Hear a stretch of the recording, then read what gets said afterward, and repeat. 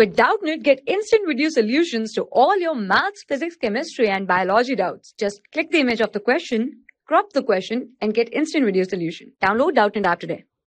Hello everyone, let's start the question.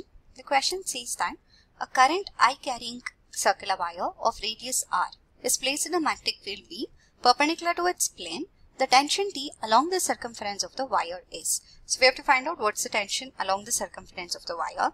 Now we know that whenever you have a current carrying conductor and it is placed in external magnetic field, it is going to experience a force, and the magnitude of the force is given by ILB sin theta. Therefore the magnitude of force depends upon the angle between length and magnitude of the magnetic field. Now, for this given circular wire, we can consider an element on the circular wire. Let's say this is the element which we consider. So let's redraw the circular wire here.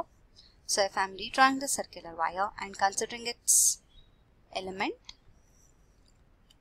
so let's say this is the center. So I'm considering an element here such that the length of the element which I'm going to consider is dl, and this length subtends an angle theta at the center. So the angle subtended by it, let it be theta at the center.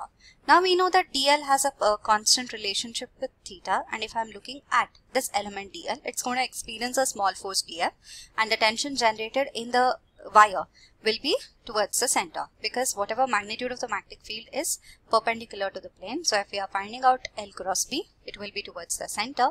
Therefore the force experienced by it will now be equal to the component 2t sin theta by 2 will be equal to a t because of this end and t because of this end, so it will be 2t sin theta by 2.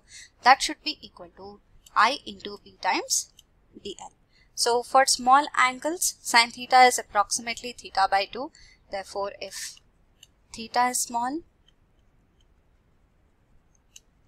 we can write sin theta by 2 as theta by 2. So on simplification, we will be getting now 2t times theta by 2 will be equal to IB dl. Now they are asking us to find out t value. So if I am calculating t value, we will now be getting t value on substituting theta as t will now be equal to this 2 goes away, IB dl divided by theta. IB dl divided by theta. Now dl by theta can further be rewritten as the radius of the circle. Therefore I'll be getting tension T will be equal to IB times R. So this will be the tension developed in the wire, and hence the correct option will now be equal to option number 1. Thank you. For class 6 to 12, IIT JEE and NEET level. Trusted by more than 5 crore students. Download Doubtnut app today.